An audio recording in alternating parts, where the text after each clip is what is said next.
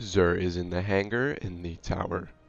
Featured exotics are the Huckleberry, Radiant Flux, an insurmountable Skull Fort, and a trash exotic. Legendary weapons for the week are Dire Promise, Snapshot Elemental Capacitor, Stability Masterwork. Pick this up if you don't have one. The next weapon is Enigma's Draw. If you like sidearms, maybe pick this one up. Next one is False Promises. This is trash. A Kilo Sniper Rifle, no distractions, box breathing, another trash roll. First in, last out.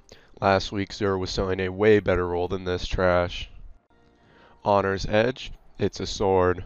So if you like swords, pick this one up. The Kneeing, another sidearm.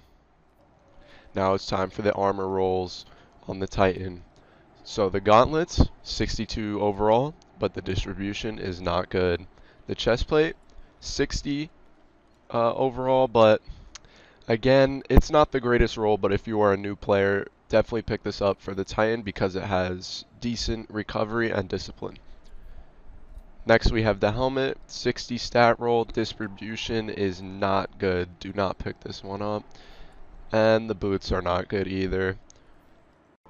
Make sure you guys pick up your exotic Cypher and your exotic Ingram. Peace.